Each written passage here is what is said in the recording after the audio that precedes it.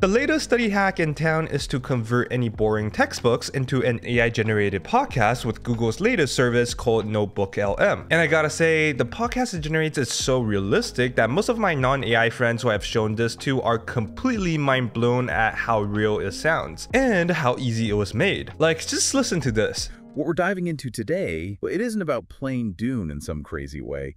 It's about a whole new way of actually creating the game. Yeah, using AI, it really makes you rethink what game development could look like. Seriously. All I really did was throw in a PDF of a research paper and wait for about 10 minutes. How crazy is that? On top of all these, NotebookLM is completely free too, so this is definitely a game changer for studying. Or is it? Other than its uncanny similarity to an actual podcast, along with people claiming that learning will be revolutionized forever, how does it actually perform as a tool for studying? So to find out about that, I used it for the past 10 days and compare it to reading the corresponding papers to understand how well it truly helps you learn. And before I share with you my experiences so far, let me just tell you that this doesn't replace any learning materials that you have to learn visually. It wouldn't be a viable substitute for studying math or watching a great video. You have to expect it like an audiobook, and whatever an audiobook can do to help you is what this AI-generated podcast can help, while being presented in a more entertaining way. So if you want to learn coding, math, or even creatives or crafts, this NotebookLM ain't the right thing for you. So if you're looking for another way to learn, then you should check out today's sponsor, Skillshare. Skillshare is an incredible platform for you to start learning in a huge range of different creative fields, whether it's drawing, photography, or even picking up Photoshop that you have always wanted to get good at. It offers all kinds of amazing classes to help you develop those skills and find your creative outlet, like this one from Learn, where he teaches you how to utilize the latest AI technology in Photoshop, like the generative AI fill. This AI function is now powered by Adobe Firefly, which is completely trained on licensed data and safe for commercial use, so you can learn how to utilize it to assist your creativity and ease up your workload. The lessons aren't that long either, so it wouldn't be a huge burden trying to finish up the classes. You can easily plan your weekends to learn about these new techniques without being completely overwhelmed.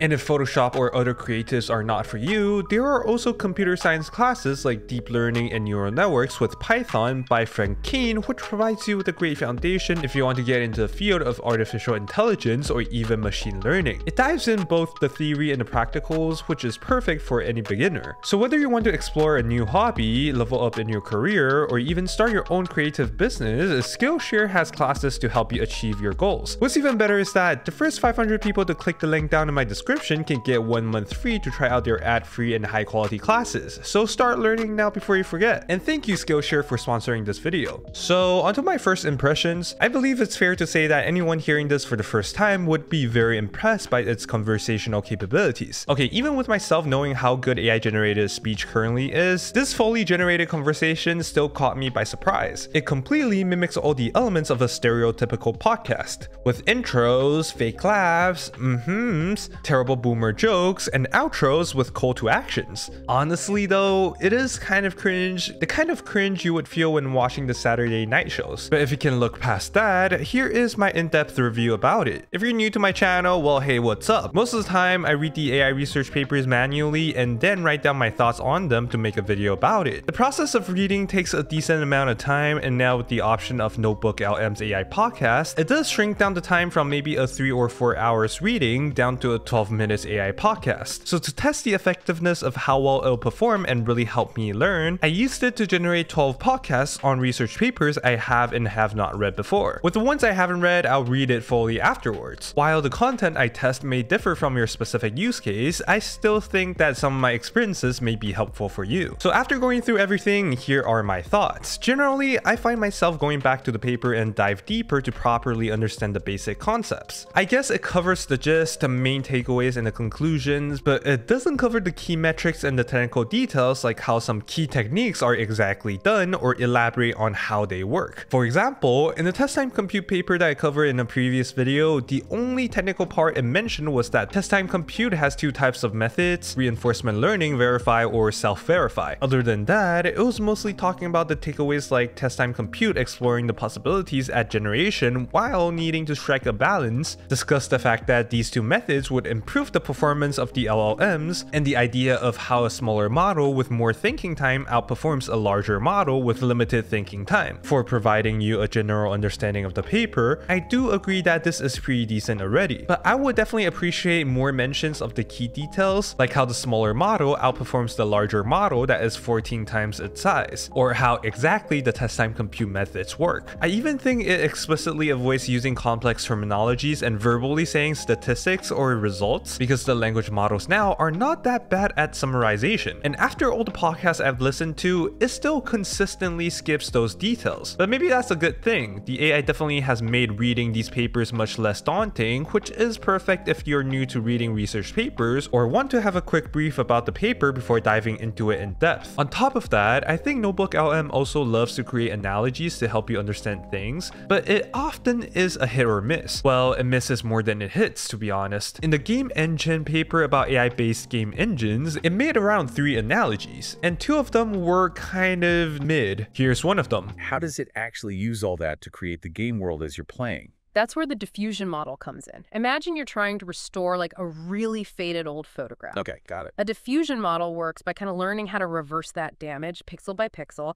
until, boom, you've got the original image. So it's like the AI is a digital art restorer. And here's a slightly better one. During training, they actually added controlled amounts of noise into the Doom footage the AI was learning from. So like, they're training a musician to play perfectly, but they're doing it in a noisy subway. The musician has to learn to filter out the distractions. Perfect analogy. And to get it to create a lot of analogies on the technical stuff, or even just have it to touch on it in general, I realized that you cannot input content that is too long. Even though the input limit is around 500k words, it still doesn't really work well with long inputs. Likely because there is a soft cap on how long the AI podcast can be generated. So basically, when you provide something too lengthy, you most likely will have to say goodbye to any well-rounded insights, since the summary would need to gloss over many details to not to exceed the soft limit Google have potentially set. Here, I compiled this graph which is sorted by the total informative pages of a paper compared to the audio length the AI podcast generated. So for the movie Gen paper, which is around 68 pages long, it only generated a 15 minutes podcast that only covers the paper partially. And excluding the super long papers, you can see that most AI podcasts have around the same length, with them only differing in 1 to 3 pages of content. What's interesting though is that when I specifically set the total informative pages, it is not representative of what I threw into NotebookLM. I did not trim any pages when throwing in the PDFs of the research paper, so there are papers with an extra 20 pages of reference and appendix, while some only have 1 or 2 extra pages. I don't actually know how they parse the PDFs, but I believe that what they displayed at the side is what their AI processes. And if that's so, NotebookLM's capabilities at sifting through the useless and messy information is indeed really effective. With that being said, its ability to perform these tasks doesn't accurately reflect the quality of the content being generated. I would say that roughly 30% of the time is being spent on bantering or segueing, another 30% are about the actual content, explanations, or analogies, around 10% are spent on the intro and the outro, and the last 30% are used for filler that sounds like what AI bros would say. What I mean by that is, the AI generated podcast loves to make buzz, and it'll say the most stereotypical AI bros things like overusing words such as huge and imagine, which triggers my cringe reflex every time. Transparency is going to be huge. Well, imagine a world where, imagine if your phone... Imagine a future.